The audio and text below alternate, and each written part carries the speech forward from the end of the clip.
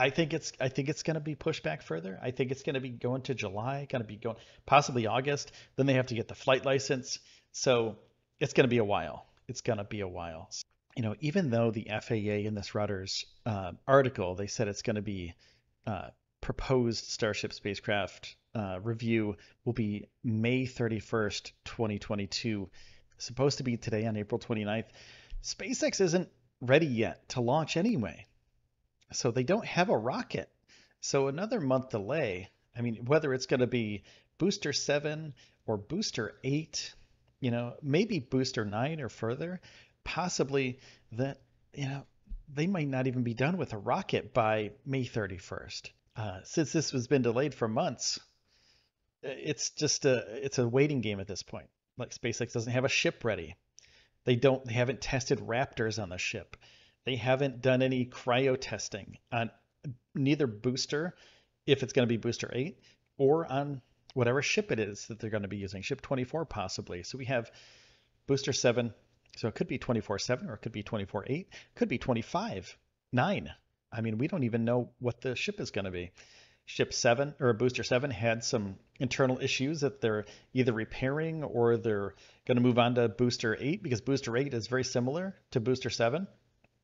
So they may just ditch booster 7 altogether. They've been inside that thing for the last few days, trying to figure out what actually happened to the downcomer pipe in there, and are they going to be replacing it? We'll see. But it's a big mess right now with the FAA and SpaceX working together. Is it going to happen May 31st? We'll see. It's a unfortunate circumstance, but at this point it doesn't really matter that much. In the grand scheme of things, if SpaceX had a rocket ready on the pad, full stack, everything was tested, they were all systems go, go, go, go, and then the FAA says you got to wait a month. What does SpaceX do at that point? I mean, they'll continue building other rockets, of course. They need more Raptors there. They need to do more testing. They need, they need a stack. So with this new rocket as well, they need to do a fit test. That takes a week. They need to stack the rocket up, put it on top of the booster, and then they have to hold it there for a little bit, a couple days, do some fit checks, do some testing on it. They have to do full wet dress of a fully stacked rocket. They have to do cryo tests again of if it's going to be booster 7. They have to do a full load again of all these tests for cryo tests, pressure tests, etc. You have to do that all over again. So that could possibly take another month. So that alone, the cryo tests alone, could take at least a month. They know what they're doing now, but they also need to get this done properly. So when and if the FAA comes through with the approval, they'll be ready to fly this thing. Now they can't fly it without a flight license. So even if they do get all that stuff done, they still have to apply for a flight license for the FAA as well. So they have to show that the rocket is ready to go. They have to show the FAA all the paperwork, all that stuff. That could take a month or two. So the fact that this is getting done now and SpaceX isn't even ready with a rocket, there's a possibility that this could be, July, August, maybe September. I mean, it could be. I moved here in September, so it could be a whole year since I moved here before SpaceX launches.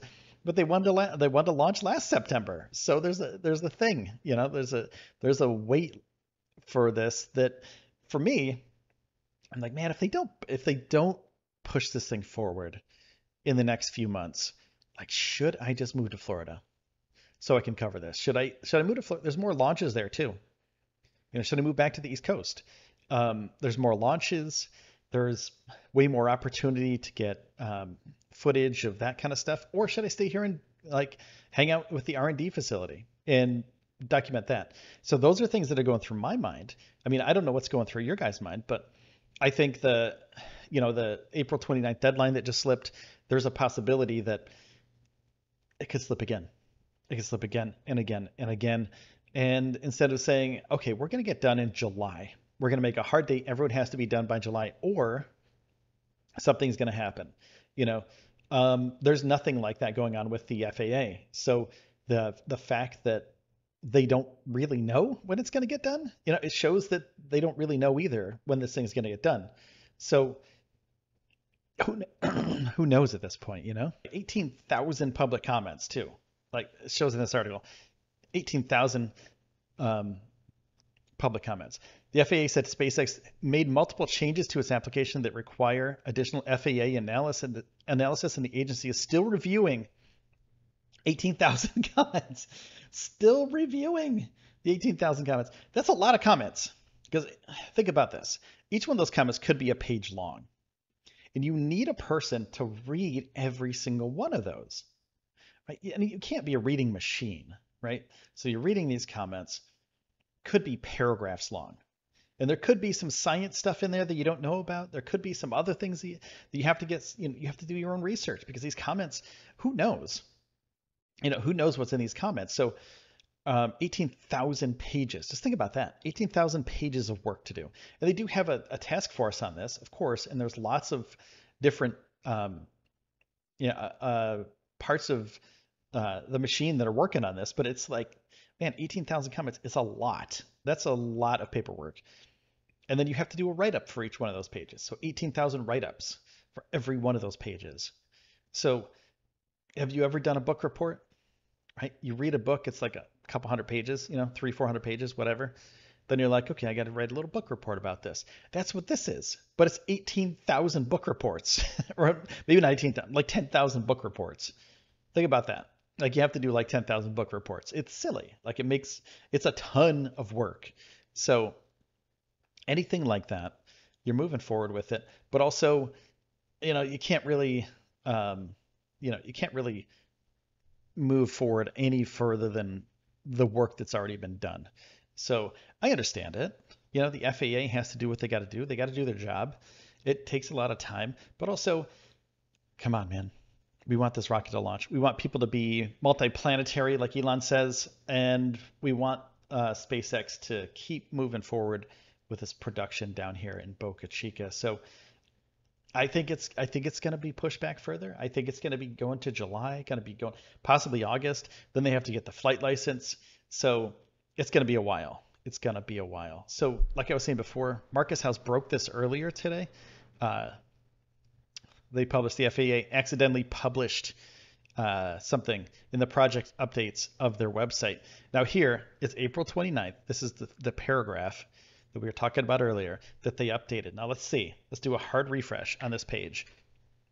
See if they updated the page yet. Project updates. No, the FAA now plans to release the final PEA on April 29th, but Reuters says May 31st. May 31st is the pushback date. So they get news before everybody else does, by the way. They get releases before everybody else does. I'll check my email to see if I got anything pushed out to it.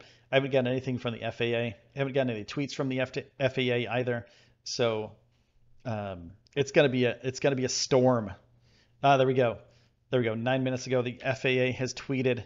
This is when I was talking here, so I didn't get the FAA's tweet. FAA continues its programmatic environmental assessment for the proposed SpaceX Starship Super Heavy project in Boca Chica, Texas. New target date for issuing the final PEA is May 31st.